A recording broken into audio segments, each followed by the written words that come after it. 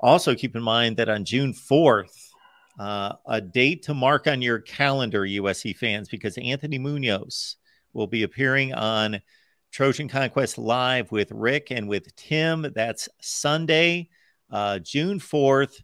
That's an 8 o'clock Eastern time show each and every Sunday, 5 Pacific time, Anthony Munoz. And this is just, Matt, at this status, it's not just USC fans. It's not just even college football fans, but we're talking about one of the greatest players in the history of college and pro football. That's right. The two greatest Cincinnati Bengals of all time.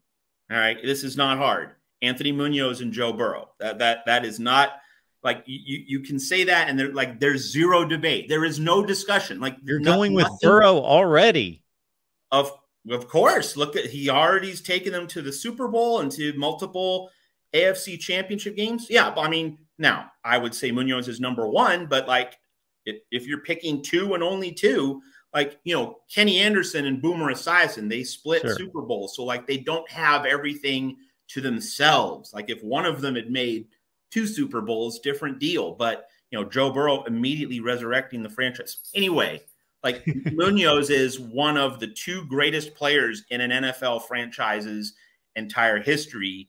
And of course, he was a national champion at USC. And like he has the epic sports warrior, sports hero story attached to him. Being hurt for a large portion of the 1979 season, and then he plays through pain. He plays through great personal discomfort, and he mashes Ohio State, #1 Ohio State, in that 1980 Rose Bowl. He paves the way for Charles White's crowning performance as a USC Trojan. And then here's the other thing about Anthony Munoz, and I want to congratulate Tim Prangley and Rick Anaya at Trojan Conquest Live for landing him. It's a great achievement, and it's a testament to the brand and the respect that Tim and Rick have established and cultivated in a very short time here at the Voice of College Football. But, when we talk about Anthony Munoz's story, and I'm sure this is going to come up in their conversation, I want to get Anthony Munoz's thought process on all of this, is that if Anthony Munoz was an NFL prospect today in the modern age, he's like what? He's a 3rd, 4th, 5th round pick. Like we just saw Andrew Voorhees get injured at the scouting combine, and he was a 7th round pick. And it's the reality of the modern game, the modern NFL, that teams are not going to invest everything in a guy who's injured, who has an injury history. We saw Nakobe Dean fall, to 82nd, somewhere around there last year with Georgia. Like people thought he was like a top 20, top 25 pick, but he fell into the 80s because of an injury worry. And so injury concerns, like when you see a guy unexpectedly fall on draft day, it's because they're worried about an injury. So Anthony Munoz's injury history and his injury profile at the end of the 1979 season, heading into the 1980 NFL draft, if observed and studied relative to modern standards and viewed through a modern lens, Munoz would be what? Number 125, number 175. He would have been well down the draft board. Paul Brown, who still ran the Cincinnati Bengals back then, takes him at number 3.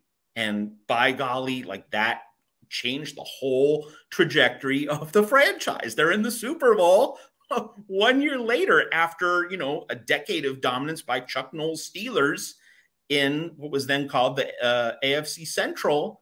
So like Munoz being trusted by Paul Brown and at a time before injuries, were so determinative of your place on the draft board.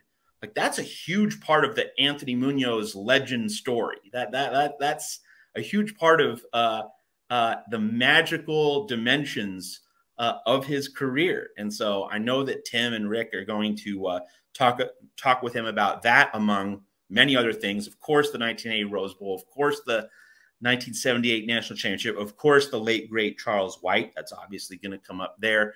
Can't wait for that program. And it's great to know that it's on June 4th at 8 p.m. here at the Voice of College Football. I'm going to be promoting that quite a lot at Trojans Wire and just on Twitter. A number of our folks in the chat, of course, chiming in with their favorite Bengal selections, some with a tongue-in-cheek and others some legitimate offerings there.